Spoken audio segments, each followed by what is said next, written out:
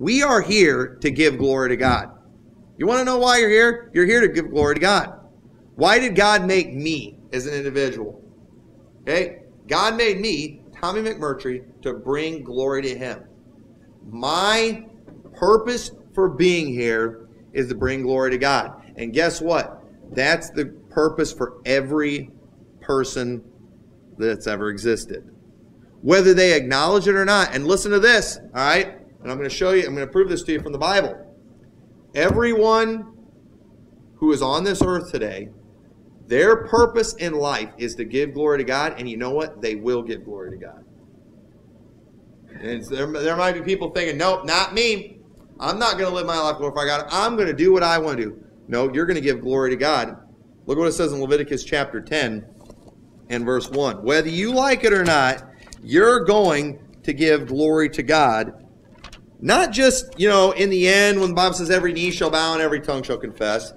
On this earth, your life will be a life that gives glory to God. Look what it says in Leviticus chapter 10, verse 1. And Nadab and Abihu, the sons of Aaron, took either of them his censer and put fire therein and put incense thereon and offered strange fire before the Lord, which he commanded them not. And there went out fire from the Lord and devoured them, and they died before the Lord. Then Moses said unto Aaron, this is that the Lord spake, saying, I will be sanctified them that come nigh me, and before all the people I will be glorified.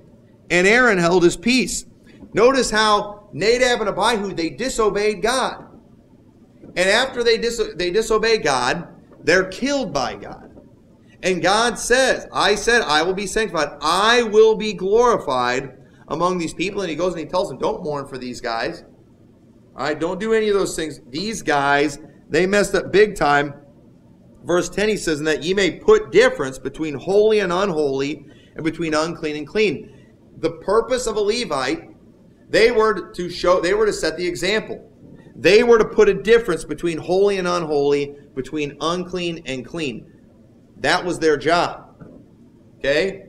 And when they failed to do that, when they disobeyed God, you know what? They still got glorified. Here's how. Because they got killed. And you know what it made everybody do? It made everybody say, I better obey God. It made Eleazar and Ithamar, when they came along, say, you know what? The words of God are right. When we offer this offering, we're going to do it the way the Lord said to do it, because we remember what happened to our brothers, Nadab and Abihu. They got killed by these things. And do you realize, and I hate to be judgmental here, but just allow me to just be a little judgmental right now.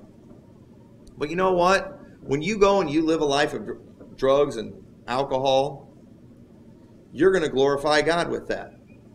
So how does that glorify God? When you look like a freak show, when you get meth mouth, when you're all tattooed up, when you're all scarred up, when you get in that drunk driving accident, you mangle your body up, when you get thrown into prison, when your life falls apart, when your marriage falls apart because of all those things, you're glorifying God in that, because the rest of us are going to look at that and say, you know what? I'm going to obey God and I'm not going to do those things.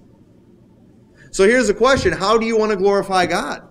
Do you want to prove God right by being obedient and getting the blessings, or by being disobedient and suffering the consequences?